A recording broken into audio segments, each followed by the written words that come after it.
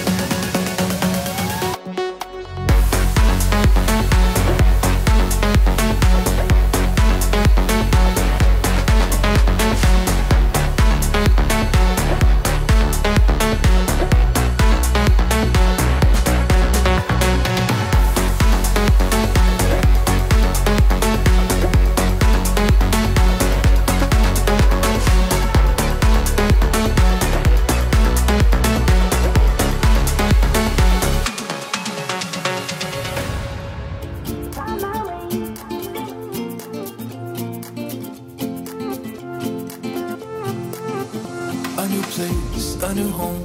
For a while, let me feel alive. Nothing to hold me back. Take my time, just enjoy the ride. A new man passing by. Life is good, best I've ever felt. Get me up, somewhere new, somewhere I can find myself. Oh, I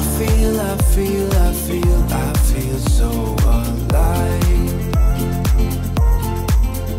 As I reach out to the sky. I found my way. I was in the dark against it all, but made it through the day. Cause I found my way. In bad times, I know I'll be okay. Cause I found my way.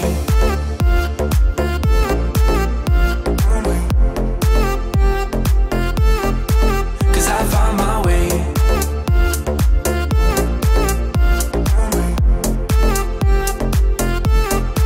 Cause I found my way. My way.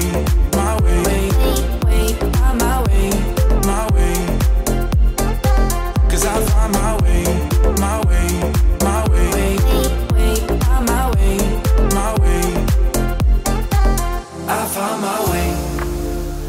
My way.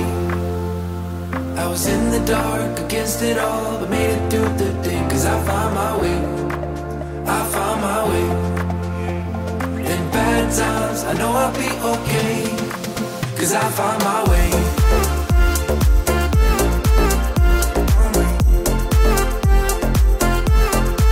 Cause I found my way.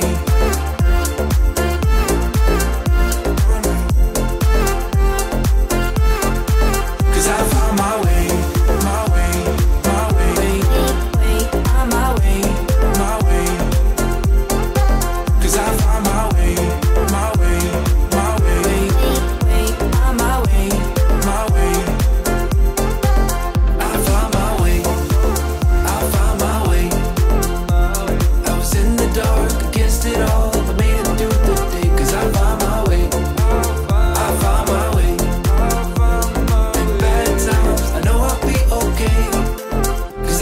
My way.